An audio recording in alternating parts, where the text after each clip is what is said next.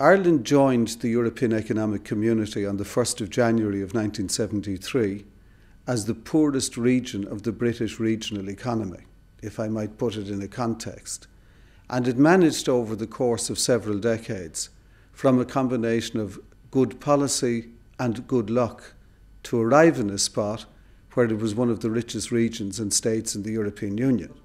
I certainly think we have been contributors of substance.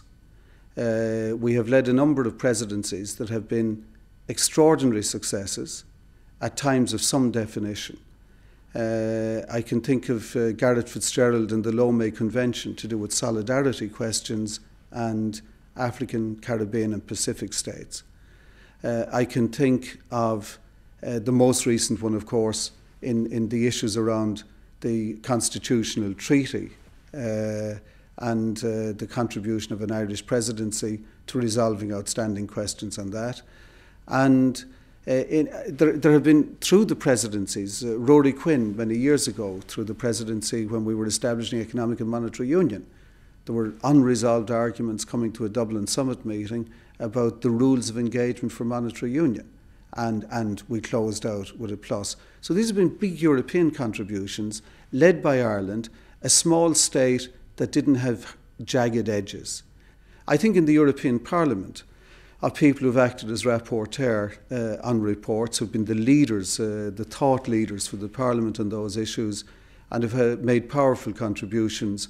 Most recently, perhaps if I could pick an example, we've had a climate change package, which will have major implications for how we do things into the future. And one of the major elements in that was about emissions trading. What do you do with carbon and how you trade that system? The European Union has passed legislation on this, and the leader of that legislation in the European Parliament, which had weighty influence and a significant number of amendments carried in the final law, was an Irish MEP, Avril Doyle. And in a personal sense, to be able to serve in the Parliament as a representative from Munster for 3 terms, but also as a leader of a group for part of 2 terms, and as the leader of the House. And if statistics were the only issue in Europe, no Irish person should do any of those things, because we are statistically insignificant in the enterprise. We are, if we were an opinion poll, in the margin of error scale of statistics. And I'm making the point not about self, but about process. If we engage, they are open to engage with us at the highest level.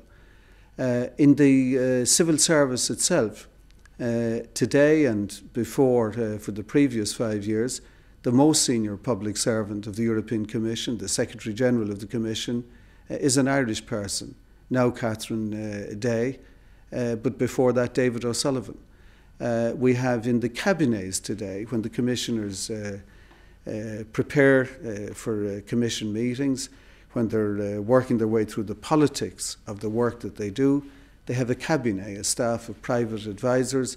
Many Irish work in cabinets, and in 4 of the cabinets today, they're led by Irish chef of cabinet, even though there's only 1 Irish commissioner.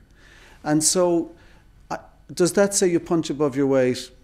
I think probably it does, but they're not in there every day punching as Ireland.